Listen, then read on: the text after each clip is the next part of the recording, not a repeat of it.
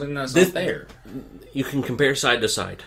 When theologians debate the meaning of a text of the Bible, they all get together, they all have an understanding of what the words mean, and they all debate about whether or not this means this, and this means that, and that means that, and they all come to a consensus. Scientists do the same thing. Scientists do the same thing. They all collaborate. They're all each other's works. It's peer. Exactly. Peer but they also get together and go, you know what? We've noticed some inconsistencies, so maybe if we come to a middle ground about this is what we're going to use until something else comes along. But that could have happened in the Bible too. How do we know that it's not that way? Like, how do we know that the Bible... Like, it's just weird that this is an ancient language. Yep. That is dead. Hebrew isn't dead now. But it did die, right? It did die off. So it was non-existent. Yes. Right? Yeah. And then somebody came back and went, hey, I can read Hebrew now. Not somebody, but yes. Not somebody? No. What it was is... okay, from my understanding of how things worked is... the Hebrew language died off from existence, but it was still held on by a group of people. So it didn't die off then? But as far as the world was concerned, it had died off. It's like some of the fish that they thought had gone extinct millions of years ago. Well, they find it. It's alive. And they find more and more of it now that they're actually looking. So didn't he... There was also another point about the species thing, about finding new species. Right? That Bill Nye said that we'd be finding 11 new species a day. Yeah, I never followed. When he was talking about that, I kind of went, what? Who?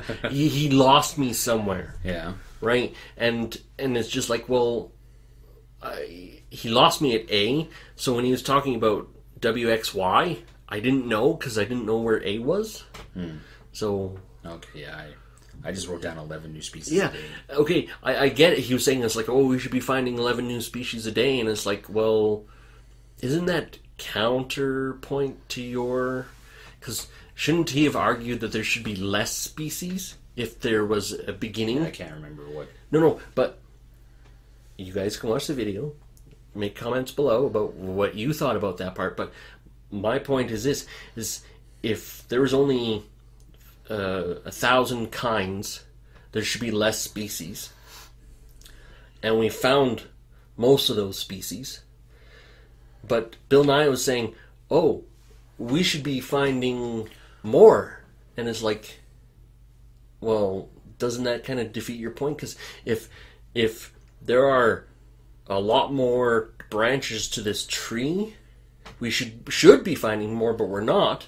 So aren't there less branches, and kind of fits more into what... I can't remember exactly how he put it, but yeah, when he put it, it made sense to me. And I was like, oh, that makes sense, but I can't remember. So really, it's a moot point. You know, like, to me, it just seems like God's word is like, if you don't follow God's word, you're, you know, worthless.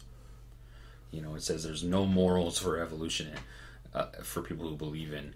When he put that little chart up, remember the... Oh, the 90%? No, the blue thing and the... Where the marriage was in and abortion and all that. Okay. His point, I think, there was... he was trying to say that if you go a certain route, if you go along the science route and start to think that everything is based off of what you think and observe, well, then we could be like the animal kingdom, not worry about marriage. We can screw whoever we want, whenever we want. We don't... Rape happens in nature, right? So it can happen in real life. He was far-reaching, and I didn't agree with... That's what I thought. I thought he was reaching pretty far. He was far-reaching. He was basically saying, oh, if you believe in science, you can't be a good person. Well, that's not true. That's how I took it. I was like, okay, that's another bone of contention. That was a complete and total Bible-thumping moment. Yeah, I was like, whoa. I thought but don't forget, Bill and I took a couple shots too during the question and answer period. I thought that was Bill Nye was watched it again, so I can't remember. Bill Nye was actually pretty good throughout the whole thing. He was very accepting of what Ken Ham was. Ken Ham, he wasn't very accepting. I didn't find him very accepting. No. I think he was very just like, this is the way. This is what you should believe. This is the right way. Yeah, Bill Nye's way is the wrong way. Whereas Bill Nye was saying, well, we have good ways and we have bad ways. Yeah. And a few times, like I said before, Bill Nye even said, and I think a lot of people say, like, the unknown. We still have unknown. Yep. We still have things that are not known, and people who are Christian Bible people are like, the unknown is filled with God. Okay. Yeah, okay, that's what he's saying. Is like, oh, it's easy for Christians to say, okay, everything we don't know, it's God. Well, everything is God for that matter. If you want to look at it in a black and white, everything is God. All the things we know is because of God. All the things we don't know is because of God. Science, all the things we know is because we observed and interpreted and figured things out. And all the things we don't know are things to observe. Find out. Exactly. And honestly, from a Christian perspective, learning things about what God has done in this universe is fun. I think that watching the stars and learning about our history and figuring things out is supposed to be something we're supposed to be doing because it's all part of God's grandeur. About, like, you look outside and go, do you... Yes, I know what your answer is. I look outside. Yes, the stars are awesome. Yes, and I go, I want to go out there. Where did they come from? Who knows? Really? In all... And as Ken Ham says, there's a book. That's right. Well, Bill, we do know. No, actually we don't. We do not know, and I don't think we're ever going to know truly what it is and truly how it is. And there's always going to be... Questions. I will put it into a black and white statement. It's the Pepsi-Coke debate.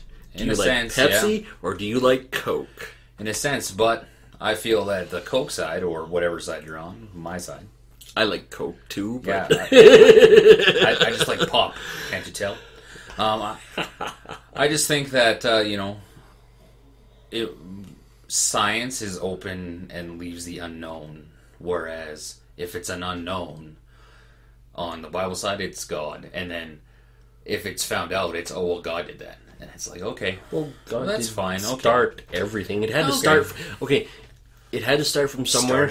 I have chosen that it's God. And I respect that. 100%. I came from where he came from. I respect that too. I totally get everything. I respect that as long as you don't try and push your beliefs onto me about... I don't Bible thump. Nope, not at all. I don't think that... I think everybody should be free. Everybody should be free to believe what they want. And it's good to have open discussions about it and not punch each other in the face. Just like we did now. So have a conversation about this kind of stuff because it's really good. I've watched a lot of... I've had theological discussions with... Really weird, but the people I work with... we've actually had more open debates about things than I've ever had with anybody that I used to work with. So it's kind of nice in that regard. Yeah. But you will always come across, be it... the extreme side of things. Yeah, you will always find those closed-mind people, religion or not religion, you will find them wherever you go. You know what? If you want to debate with them, go ahead. But guess what? You're probably not going to change their mind. Yeah, you're not going to. And you're going to get into those head-banging moments where it's the argument, oh, if there's a God, why doesn't he stop bad things from happening type thing? And you go from there. Well, you saw that here because it is a question that comes up, though. It is. It is a question that comes up. Yeah. And it is. It's always going to be a question. If you want to know answers... you can always talk to a pastor, a priest, an rabbi. Feel free, talk to whoever you want to talk to about it. A Buddhist. Talk to any of them, and they'll give you all different answers. That's right. Exactly. All different answers. There you go. See? What, if anything, remember, would make you change your mind? That was a question that was asked. And both of them kind of dodged it. They gave you the typical... I won't dodge it. You know what would make me change my mind? God knocking on my door and saying, hey, I'm God. That's what would change my mind. Then guess what? You've been chosen as a prophet, and you're going to have to do a whole bunch of things you probably never thought you were going to do. You'd be the new Moses. Okay, then God's going to come and have to knock on my door. That's exactly what's going to have to happen. That's all I have to say about that. That's it. Thank you for listening. You can listen to us on iTunes, the full episode. Yes, we will put the full episode uncut on iTunes. So if you want to do the podcast thing, if that's your thing while you're running, on the treadmill at the gym, or whatever. taking the bus. Just chilling at home. Don't forget to subscribe on iTunes because it'll just pop up in your thing.